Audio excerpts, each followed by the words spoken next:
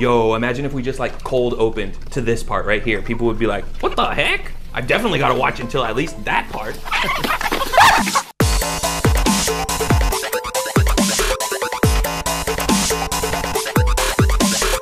Ooh, what's up you guys? How you doing and how are ya? Welcome back to Internet Shaquille, the channel that teaches you the best, most awesome ways to chef it up.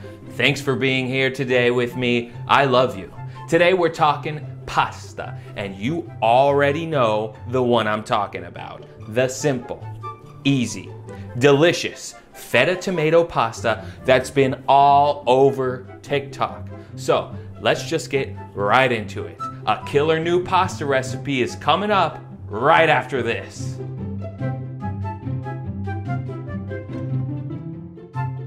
Before we get into it, I just want to remind you that you can really help this channel by hitting like, subscribe, and the bell-shaped notification icon. See if you can do all three in under 3 seconds.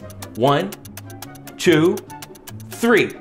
And let's see if we can get to 5,000 likes. That would honestly be so awesomely epic. Let's get 5,000, guys.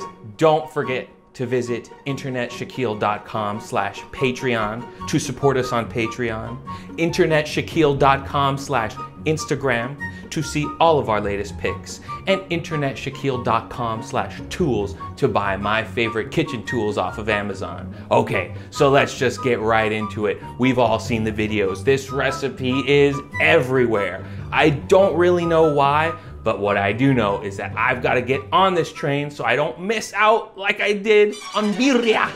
Let's get right into it. So, to make this recipe, we need a box of pasta. We could make some from scratch if we prefer. Some cherry tomatoes. We can substitute this for grape tomatoes or just grapes. Fresh garlic. We can substitute the pre-minced garlic in a jar. A block of feta cheese. Today I'm substituting it for Pule, a Serbian cheese I always keep in the fridge. Olive oil, you can substitute butter or avocado oil. Italian seasoning, Parmesan, you can substitute nutritional yeast, and fresh Genovese basil. You cannot use any other type of basil, guys. It has to be this specific kind, or else it's a massive slap in the face to anyone else who has ever made this dish. But you know what's never a slap in the face? Seamless. Barely noticeable transitions to today's sponsored ad, guys. Magic Spoon. Do you love cereal but avoid it because of all that sugar? Magic Spoon is cereal reinvented. Their variety pack comes with 4 delicious flavors: cocoa, frosted, peanut butter, and my favorite, fruity. Magic Spoon's cereals have 0 grams of sugar, 13 or 14 grams of protein, and only 4 net grams of carbs and 140 calories per serving, guys. Magic Spoon is keto friendly, gluten-free, grain-free, soy-free, low-carb, and GMO-free. You know how much I love cereal for breakfast. I eat 2 bowls every morning to keep me strong.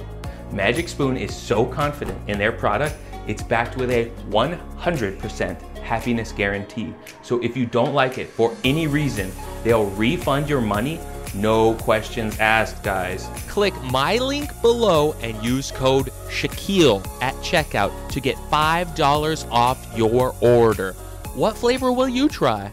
Okay guys, so before we get into it, let's go through a little history lesson, shall we? This dish was originally called uni feta. Uni translates to oven in Finnish.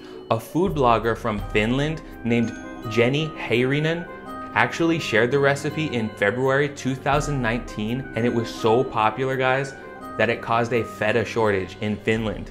Then the blogger behind Feel Good Foodie shared it on TikTok and it got millions of views. It was so popular, guys, that it's even on the Internet Shaquille YouTube channel right now. Bruh. So drop a like and a comment and hit the whiskey spatula flip so we can get right into it. Let's go.